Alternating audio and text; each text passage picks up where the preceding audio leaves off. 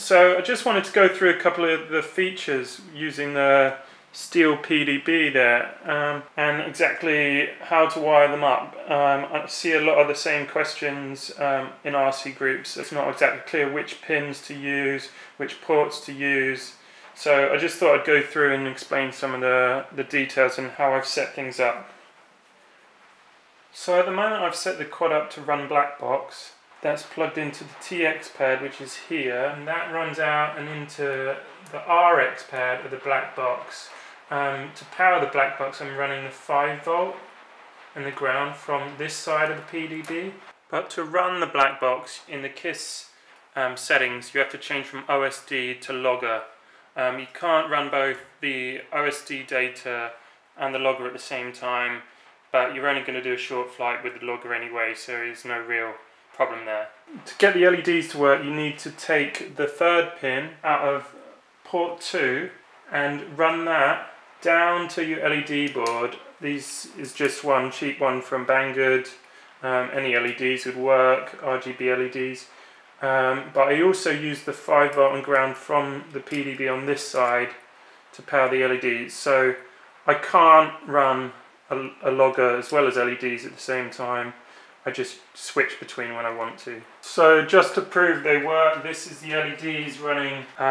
You can set it to a knob, change colour, so it goes all the way from off, all the way through the colours back to off.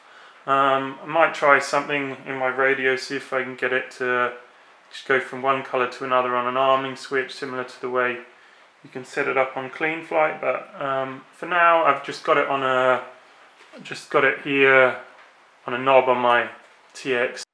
So for smart audio you want to run from RX3, which is on the underside of the board.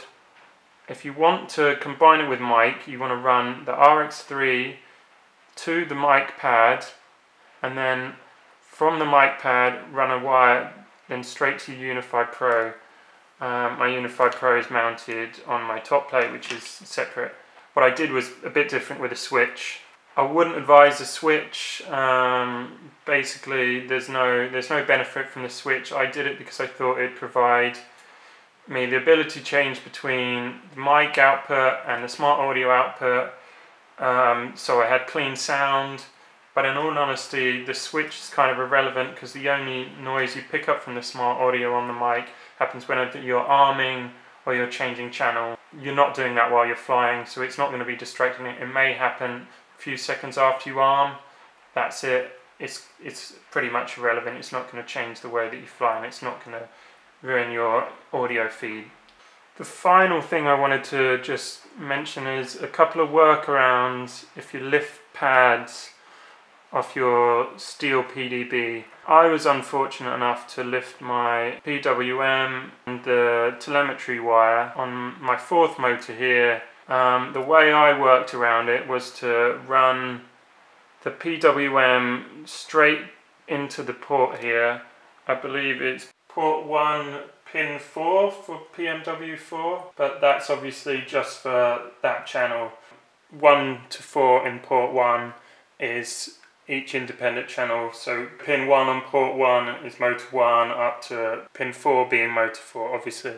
For the telemetry, what you just have to do is just splice that lead into the telemetry in, but you still need to run the port from the Steele PDB to the KISS FC, but you just need to splice the one wire that you haven't obviously got going into your PDB here back into the wire that's going to the FC. Just wanted to finish by saying thank you to all the people on RC groups.